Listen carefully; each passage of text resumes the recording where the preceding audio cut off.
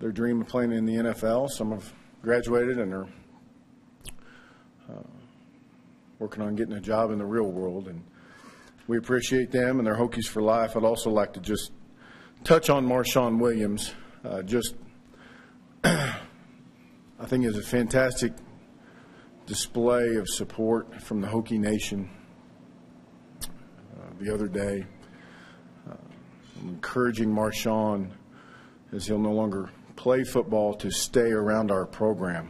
I just think he has a lot to give to our young kids and the kids that know him, with his personality and his support and the way he's handled tough things that have happened to him, really through no fault of his own. And want to make sure that we find a way, in whatever Marshawn's comfortable with, to keep him around our program. As far as recruiting, I do want to thank everybody that helped us put this class together. A tremendous amount of personal sacrifice from support staff to assistant coaches to people across campus and dining services, and, our staff up and down the hallway. There are a lot of hands that go into this, and it's a lot of Saturday afternoons away from family and kids, and up there to help us continue to build this program, and I'm very thankful for all of those people. I'm not going to list them all because I'd be up here all day, but it's just another great example of the Hokie Nation, people pouring their heart and soul into helping give us a chance to be successful.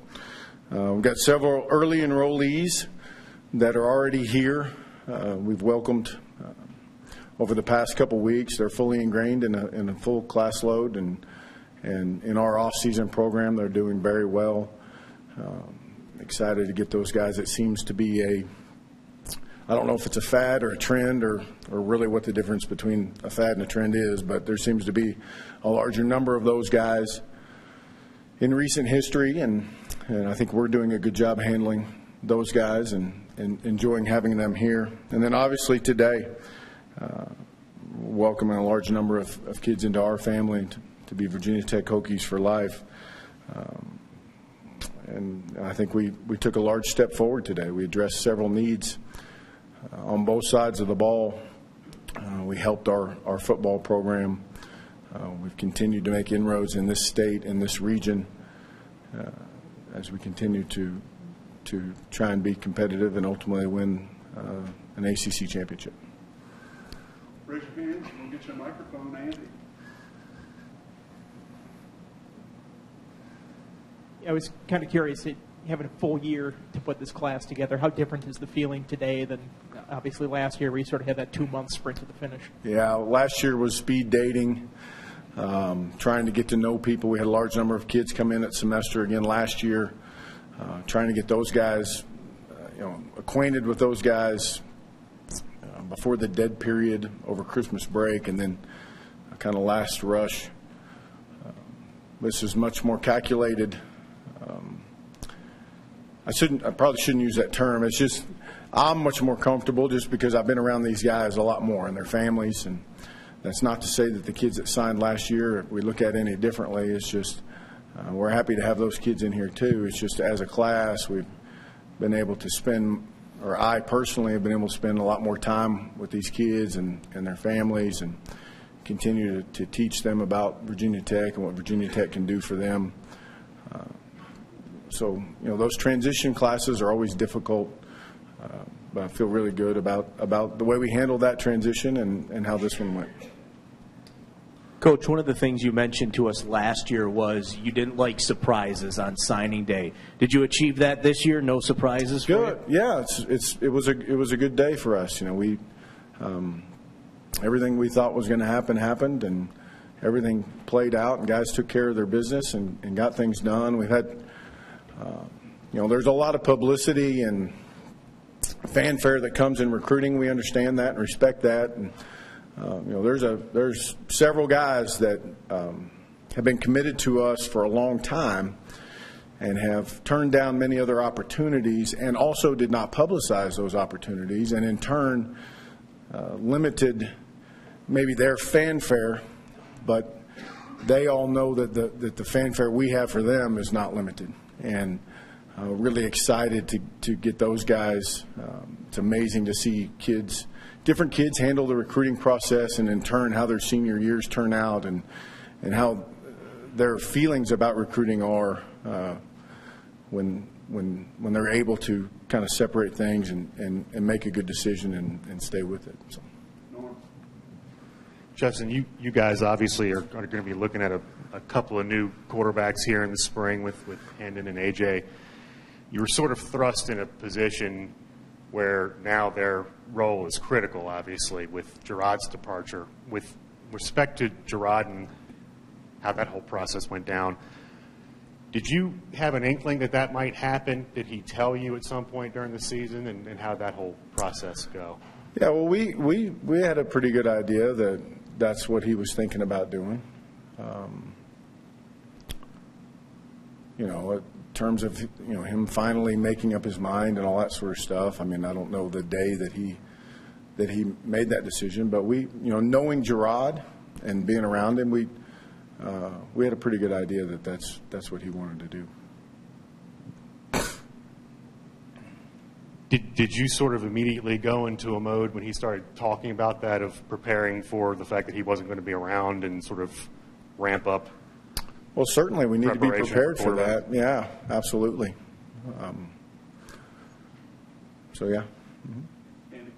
You said on the webcast, I just sort of heard part of it, that when you were looking at A.J. Bush, you were trying to find the right guy to fit in. I was wondering if you could sort of expand on that. What exactly were you looking in the quarterback room? Well, kind of where I was trying to go with that was sitting here with Josh Jackson and Hendon Hooker, and Jack Click as well, three young guys that are eager to get better and improve and help this football team. Three guys that are coming into this full of competitive spirit and a willingness to learn and develop. I just wanted to make sure if we brought an older guy into that room that he was going to help facilitate that and not squash that growth. I thought that was really important for us moving forward. So we did as much research on AJ and from that manner as we could. And I think it's going to be a great mix in there. I've been really pleased getting to know AJ and the other younger kids. I think they're really going to work well together and continue to push each other to try and develop and be as good of players as they could be. In the back, Jason.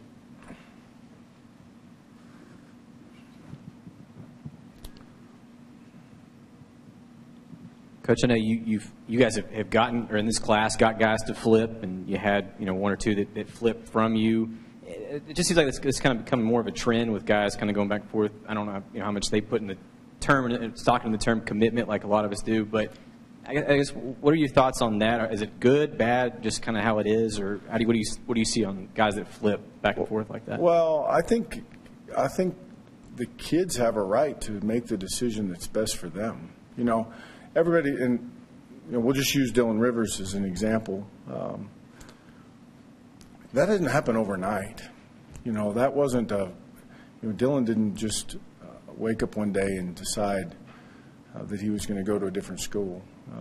That was a year of relationship and becoming comfortable with each other and all those sorts of things. So, I think I'm okay with guys getting it right and doing what they truly want to do. I mean, Dylan's recruitment was not a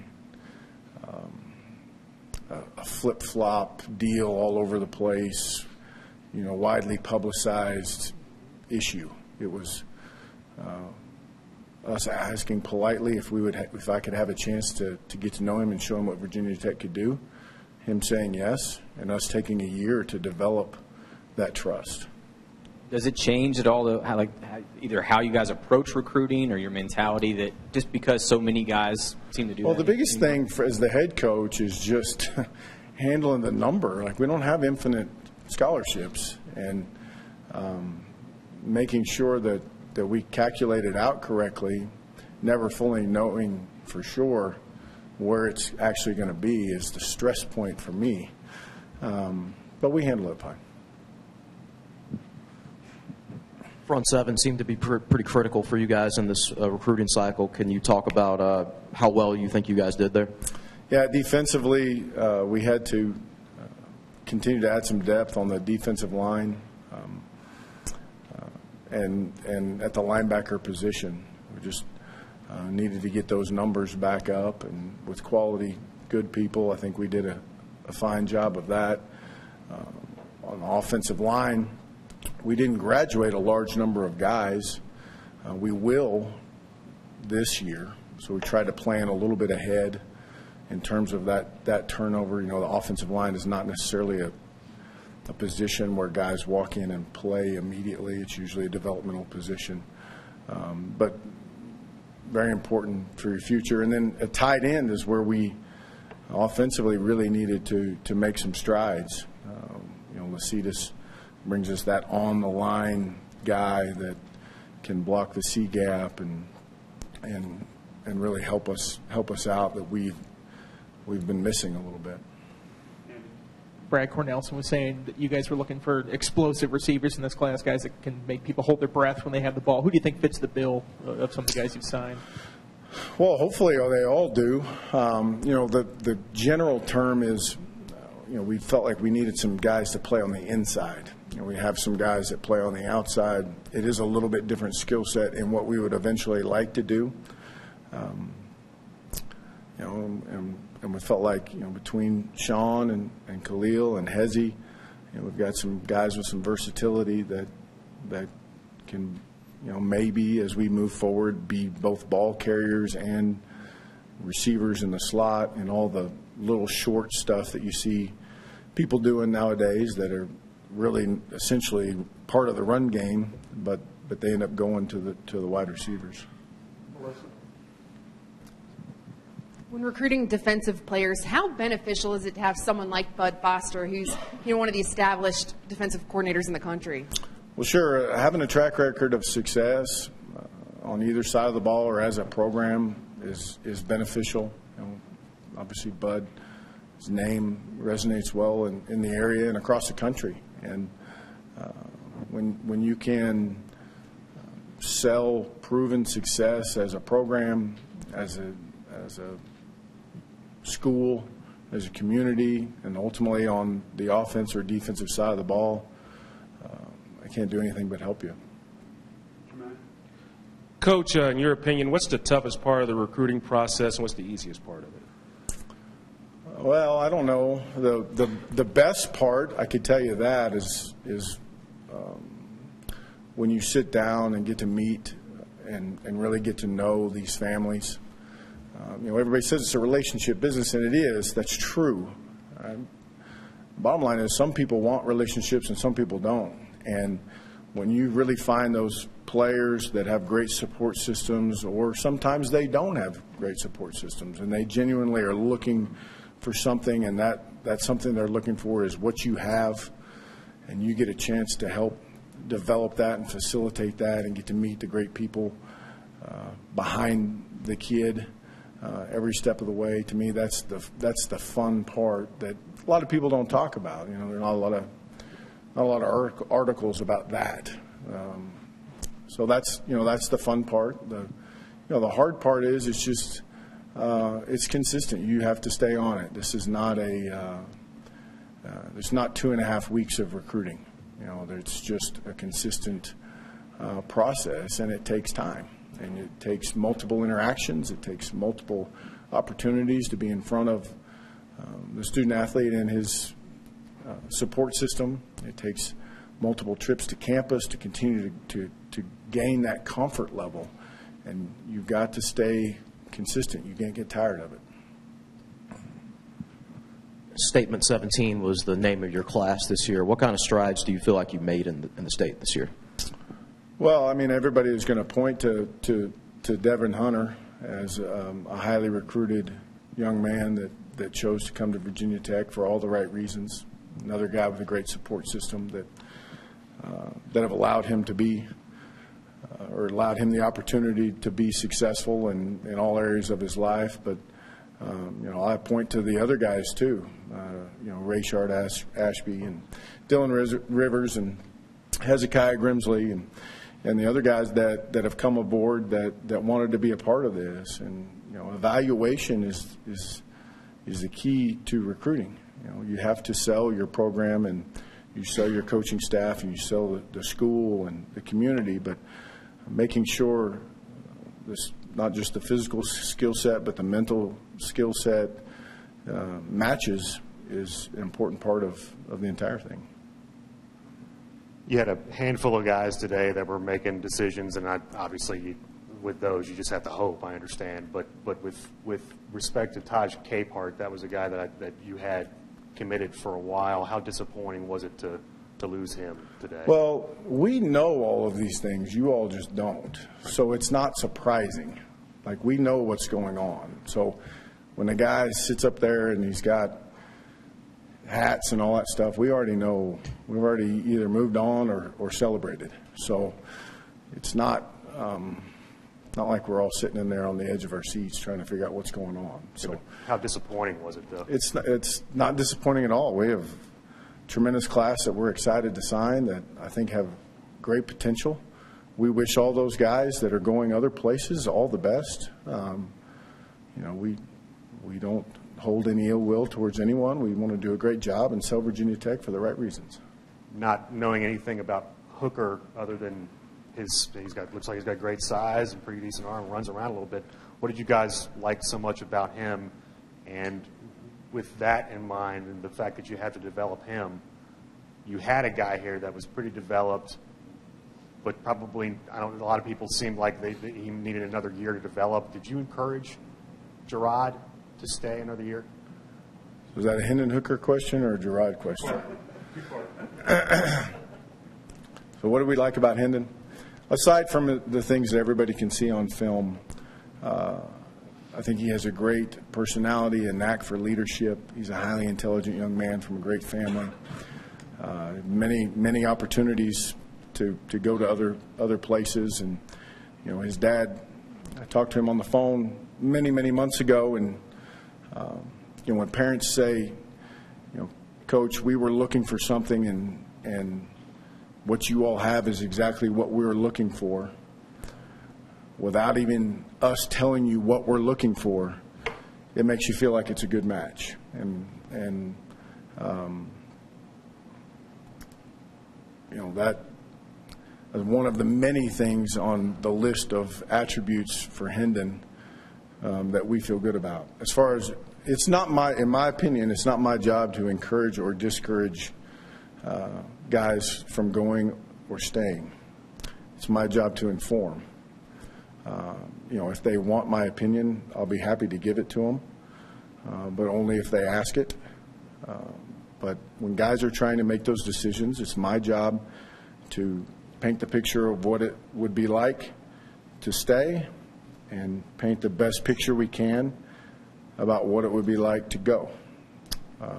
Whether that's calling all of our resources together so that those guys and their families can make the best decision. Now, as far as those particular conversations, whether it's Bucky or Isaiah or Gerard, those are private conversations. Those are conversations between me and the player. So, that's kind of my stance in general on that whole deal and how I view my role when those guys are trying to make those decisions.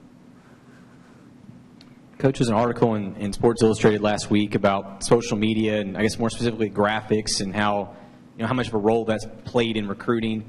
How much in your mind has that changed or over even the last couple of years in your experience and for you guys, I guess, where do you feel like you stand in that aspect? And well, it's even with this class. Yeah, I'm sorry.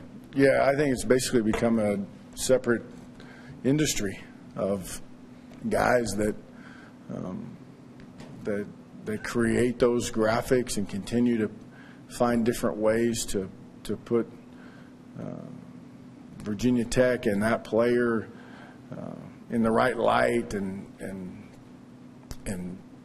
kind of not so much sell the school, but continue to show them what we have and what it's like. And so, yeah, well, I think we're doing really well. We're continuing to get better. I think when you look at the strides that Virginia Tech has made in the last several years in terms of recruiting staff, it's a tribute to Witt and his staff and their foresight to know that we need to continue to grow that. I'm not interested in just bringing people in just to fill chairs. I want to make sure we have a clear purpose for them, but we're getting better. Last one here, Ricky. You mentioned that linebacker depth was really important for you guys in this class. You get 4 of them. Do you have a feel of where they fit, whether it be at Mike or back, or is that something more you take a wait-and-see approach in practice? You never know exactly. I mean, you do your best to project where guys will end up, but you just don't know. And there are some definite nuances between those 2 spots, and we try and say this is where we envision you guys at, but it may switch as we get further down the road. All right. Thank you, everybody. Appreciate you coming out today.